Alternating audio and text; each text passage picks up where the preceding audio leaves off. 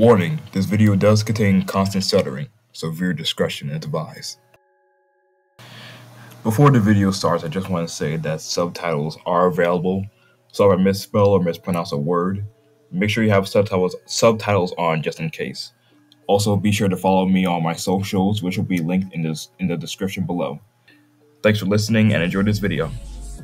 Michael Jackson's final studio album was a labor of love that started production in 1997 and did not finish until 8 weeks before the album's release in the fall of 2001. Like its previous material, Invincible explores various themes from love and romance to isolation and social issues. The album was recorded in 10 different studios and was easily the most expensive album ever made. And while the album was an underrated gem in the MJ community, there hasn't been much discussion about its cover design. Hello everyone, welcome back to the channel. My name is Horseman, and in this week's video we will discuss the history behind the cover art of the Invincible album. Before we begin, be sure to subscribe and ring the bell icon so you won't miss my latest videos. According to Karen Fay, Michael's makeup artist and hairstylist for several decades, photographer Albert Watson's 1992 photograph, The Golden Boy, was the original inspiration behind the album cover for Invincible. Karen said that she had done Michael's makeup and hair all in gold, similar to Watson's photo. The initial golden incarnation of the cover appeared on the earliest 1999 acetate of the album.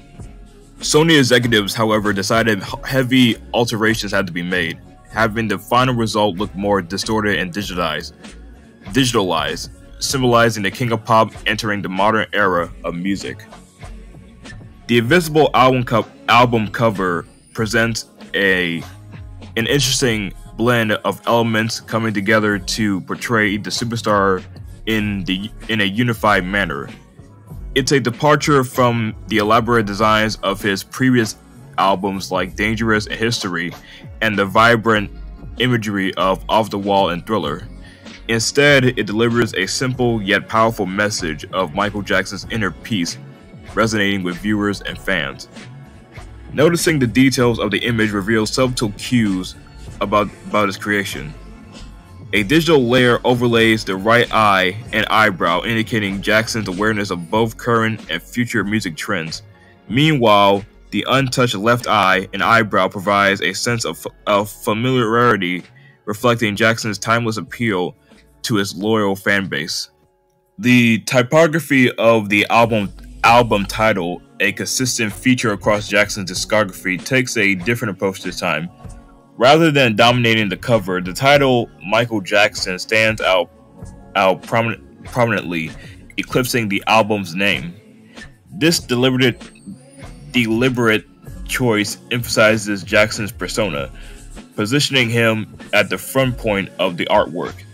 Perhaps in itself, the image of Jackson's face serves as a masterpiece capturing the essence of his artistry and legacy. Upon the release of Invincible, 5 different versions of the LP were put out, featuring the cover in various colors: gray, the original, orange, blue, red, and green. It was a reference to the portrait of Jackson made by Andy Warhol in 1984. The general idea came from the singer's mind, as he reportedly insisted that it would be fun for fans to collect different versions of the album. Additionally, an alternate version of the artwork was also used for promotion purposes, most notably for the earliest versions of the MichaelJackson.com website. Also, regarding the various covers, Diana Ross's 2006 album Blue features artwork resembling the blue cover of Invincible.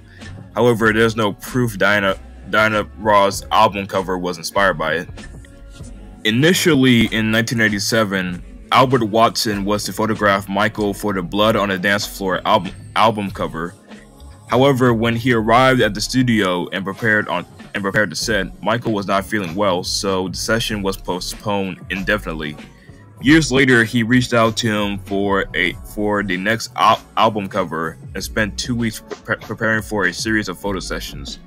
These sessions involved personal portraits of Michael and him dancing around a pole in a suit that he picked out himself.